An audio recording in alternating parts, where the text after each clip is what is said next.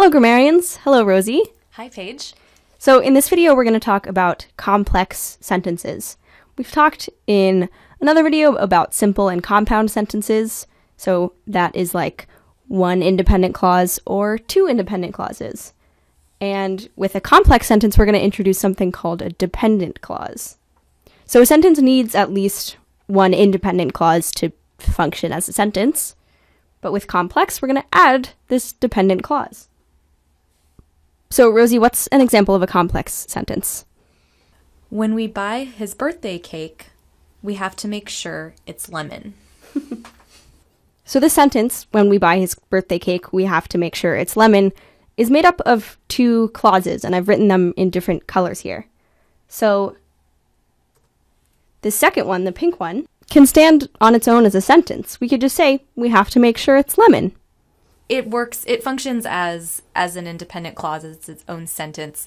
We have some information that might be missing from this sentence because we don't necessarily know what its is, but we do have all the components of an independent clause here. We've got a subject, we, and a verb, have to, and, well, we have multiple verbs. Yeah, got a lot of have to make sure. So the sentence is relying on some information that's not provided, but it does still stand as its own sentence. Right, like we could have a sentence before it that's like, we're going to go buy a birthday cake. We have to make sure it's lemon, right? Those can be two separate sentences. In this case, we have this other clause, this what's called a dependent clause. We can't just say, when we buy his birthday cake as a sentence. That doesn't really stand on its own. It doesn't convey the information that a sentence needs to convey. So we could have an independent clause or a sentence that's just, we buy his birthday cake. It's kind of a weird construction. I don't know that I would say that. You could maybe say, we are buying his birthday cake, right? But we buy his birthday cake still works as a sentence. It has a subject, we, and a verb, buy, and it expresses a complete idea. It's an action that's happening, and it tells you who's doing it. But we add this thing called a subordinating conjunction. That's this word when here. And that makes this into a dependent clause. It can't be a sentence by itself, so it depends on the later clause, we have to make sure it's lemon, to be part of a sentence. Okay, so Rosie, what's another example of a complex sentence? Although our tent was zipped up, the sound of hyenas in the distance still frightened us. So again, this sentence starts with a dependent clause. Although our tent was zipped up. This would be independent if it said, our tent was zipped up. But again, we have this subordinating conjunction, although, at the beginning. And there's kind of a whole bunch of different subordinating conjunctions. They're sort of just something that you need to remember.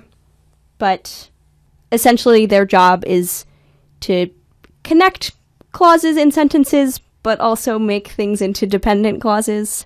One other thing, we're showing you two sentences where the dependent clause is coming before the independent clause, but that's not necessarily always going to be the case. Like, for example, we could have said, the sound of hyenas in the distance frightened us even though our tent was zipped up. Right. That would still be a complex sentence. It would be an independent clause and a dependent clause, but just in a different order. They don't have to be in this order that we've done twice.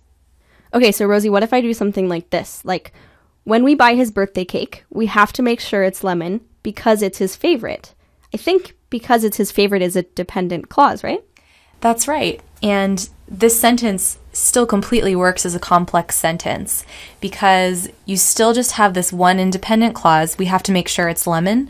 But the thing about complex sentences is you can add more than one dependent clause if you want, and it's still considered a complex sentence. Okay, so it has to have just one independent clause. Right. But I guess as many dependent clauses as you want? Yeah, you can go crazy. Okay, cool.